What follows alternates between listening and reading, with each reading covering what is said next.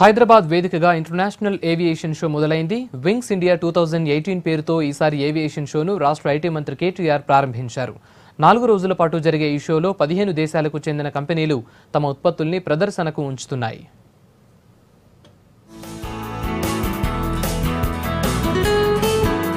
నాలుగు రోజులు జరిగే అంతర్జాతీయ వైమానిక సదస్సు ప్రదర్శనను ప్రారంభించారు మంత్రి KTR. బేగంపేటలో ఏవియేషన్ యూనివర్సిటీ ప్రారంభించాలని కేంద్రాన్ని కోరారు. రాష్ట్రంలో ఏరోస్పేస్ లో పెట్టుబడులు పెట్టేందుకు కంపెనీలు ముందుకు రావాలని కూడా కోరారు. వెలిమినేడ్లో మరో ఏరోస్పేస్ పార్కును ప్రారంభించనున్నట్లు తెలిపారు. The greenfield airport is also planned in a location called Kottagudem, which can connect to Singareni Collieries, which is the largest coal block in entire southern India.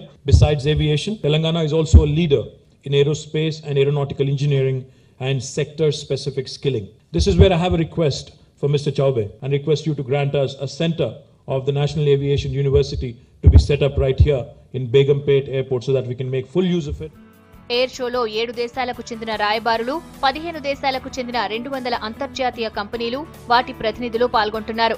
Air crafts తయారీదారులైన Boeing, Airbus, టెక్స్ట్రోన్, ఎంబ్రాయిడ్, Dassault, Agusta Westland, bell కంపెనీలు తమ ఉత్పత్తులను ప్రదర్శిస్తాయి. వీటితో పాటు 29 jet air crafts కూడా షోలో special attraction గా ఉండనున్నాయి.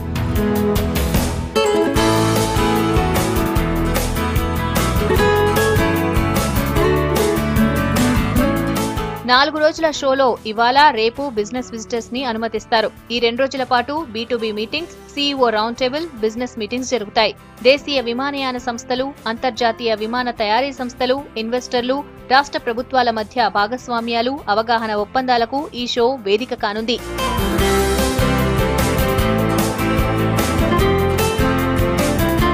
ఇక శని, ఆదివారాల్లో సందర్శకులకు ఎయిర్ షోకు అనుమతిస్తారు.